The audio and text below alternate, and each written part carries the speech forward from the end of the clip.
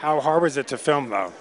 It's Emotionally, it was gut-wrenching. I don't think I can say enough about the presence of our ancestors on the land. We filmed at a plantation, and you could feel the horror. You could literally feel families being torn apart, and it was always very present. And it was this is easily the most challenging role I've ever taken, and the most proud of a film I've ever been. Easily.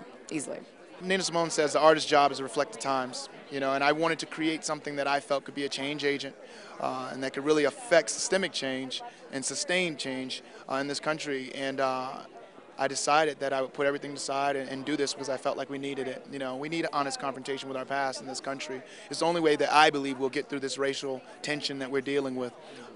So this is my gift as an artist to all of us. Hopefully it inspires change, or inspires people to feel like their job is to have a riotous disposition toward injustice in this country.